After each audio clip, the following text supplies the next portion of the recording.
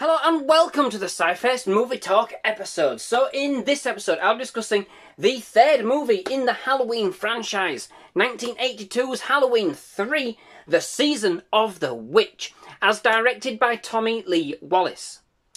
Although entitled Halloween 3, this movie is unique within the franchise itself in that it bears no connection to the movies that either preceded it or follow it, in that it has no canon within the franchise whatsoever, and for all intents and purposes is a standalone movie with a completely separate plot.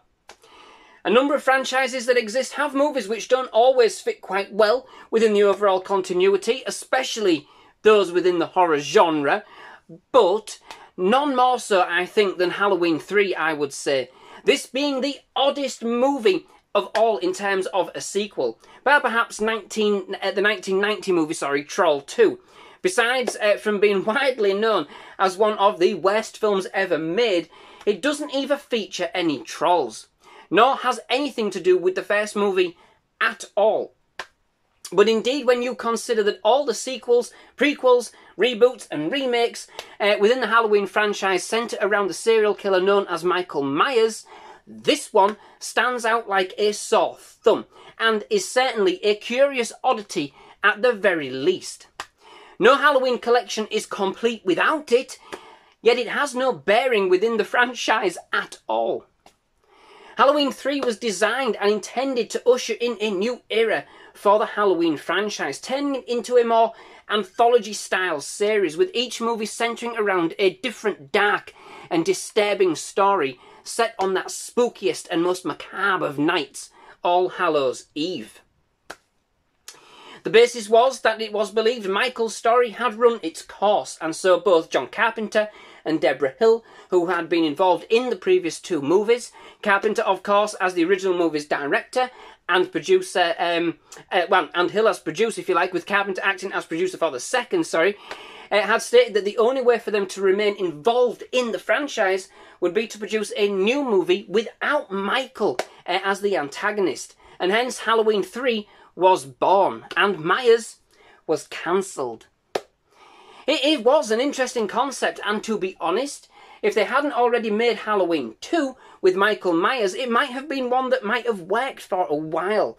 However, sadly, what we were left with was totally confusion and dumbfoundment where exactly Michael had disappeared to, and indeed treated to a film that, quite frankly, was nothing much more than a glorified TV special. Audiences back in the day must have thought they were being hoodwinked. I know, I certainly did when I finally got around to watching this many years ago. I thought I'd kind of put the wrong film on, and sat there throughout its entire runtime waiting for a surprise appearance from that masked menace, only to find that whilst the film did include a great many masks, not one belonged to Myers. Anywho, the film itself starts off as a murder mystery of sorts. A toy shop owner, Harry Grimbridge, as played by Al Berry, is brought into hospital and later dies under mysterious circumstances.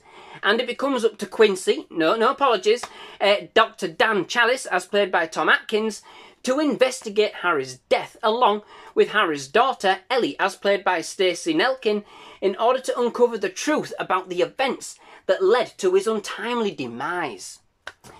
Their search takes them to the creepily eerie town of Santa Mira, California, where Harry was last known to be picking up an order of Halloween masks from the seemingly only industry in town, the Silver Shamrock Novelties Factory, run by Colonel Cochran, as played by Dan O'Leary. They soon discover that Cochran's intentions are less than industrious, and uncover a paganistic plot to use their best-selling masks to wreak a sinister and demented curse on America's unsuspecting public. Dan and Ellie are then raced to stop a television broadcast to air on Halloween night that will literally turn everybody's brains into mush and other assorted slimy, creepy crawlies. So ultimately, this movie does have some interesting ideas, mixing elements of witchcraft, paganism and science fiction, but you never really get the feel that it succeeded to deliver the goods on time, you know? it really fails to kind of derive any sense of horror or agency from its story, such that in fact the scariest thing about the movie is probably the price of the Halloween mask Silver Shamrock are churning out. That and one of the most disturbingly annoying kids adverts I think I have ever seen or that has ever been made, by which by the end just sounds like a smoke alarm going off in your head. Put it this way, given the pretense of the film, I'm pretty sure that the TV you're watching it on will probably fry your brains quicker and more succinctly than the movie does. The thing is, it's just so dry and lifeless. There's simply no oomph to anything, no agency, and most of the shocks are announced way before they even happen with a booming electronic score. That whilst is one of the movie's redeeming qualities, does serve to kind of overpower many of the movie's more gore-esque moments. Kind of takes some of the fun out of it, you know what I mean? I never actually knew the world of Halloween masks could be so mad. We do get a pretty decent tour, however, of the manufacturing plant, which I enjoyed for sure. Although I did find it quite weird that they didn't actually have a Michael Myers mask for sale in the range. That would have sold like hotcakes, and would have been pretty meta, albeit definitely, agreed, definitely confusing. Touching on the soundtrack again, this was, again, for the last time in the original series of sequels produced by Carpenter, and although not one of his most memorable, it does take some of the original Halloween themes with a bit more of an electronic twist.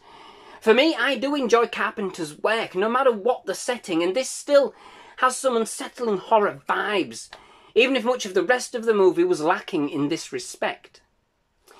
The film does enjoy somewhat of a cult status in retrospect, and I must admit that I do have a different appreciation for it now. Watching it knowing that this film is not about Michael Myers certainly helps the focus, but it still doesn't change the fact that this movie is slow to really fire and never really offers any substantial horror that I can actually get behind. It's just simply isn't the most thrilling of stories. There's definitely something weirdly creepy about it at times, and it did have some unique angles, but it just feels more corporate than perhaps was intended. And given that this was supposed to be the season of the witch, it really didn't feel like there was all that much witchcraft going on. Mostly some kind of subliminal science fiction, but either way, it never really does anything to really explain how each of the elements of Silver Shamrock's diabolical scheme were put together, or what they're even supposed to do. Well, get out of it. I know what they're supposed to do, but get out of it, you know? Overall, as a sequel within the Halloween franchise, or as a standalone movie, it's tedious in both cases. It just needed to have a lot more oomph, but instead yields a story that, while intriguing in parts, just doesn't deliver any real level of horror or suspense.